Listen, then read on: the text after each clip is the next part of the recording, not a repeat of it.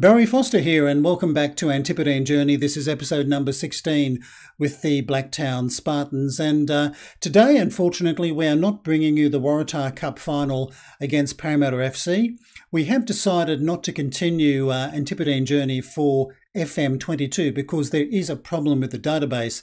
And as you can see on the screen, the available wage budget is currently in the red to the tune of $3,528 per week. A wage budget was only $5,576 per week. We're miles over that figure. Not because we've done anything wrong, we've done nothing wrong.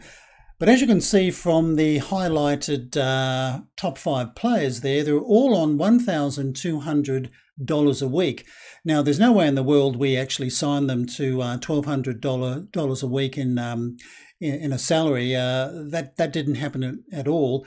And when you look at all the other players, the vast majority are actually earning below $200 a week. This is the database just automatically putting these players onto $1,200 a week. And apparently it's all to do with updates being released by Sports Interactive. Obviously, there's compatibility issues between the database and the updates, and hence we're getting this problem.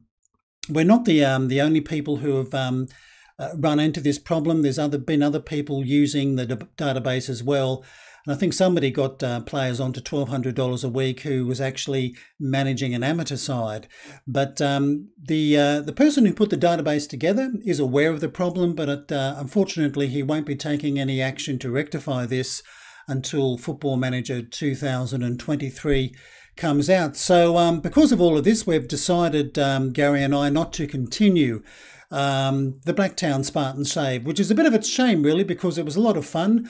It was something different to do with the Australian League and a 14 league system or tier system in Australia. It was something quite different, a little bit unique, and the Spartans weren't doing too badly in their second season.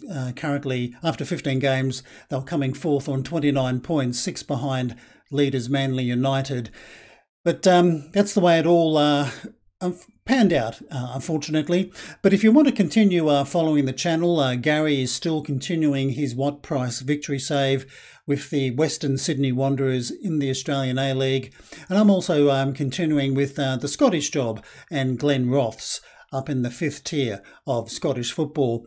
So unfortunately, that's the video for today. Rather a short one. No football action from the Blacktown Spartans, but we will be back in Football Manager 2023 with another Antipodean Journey save. We'll probably just have to be a little bit careful which database we select for 23, I think. But anyway, that's all I really wanted to update you with today.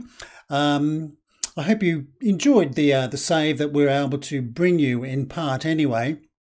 And we look forward to your company in Football Manager 23, or as I said, in the other 2 saves that will continue on the channel. But until next time, I'm Barry Foster saying it's goodbye from me.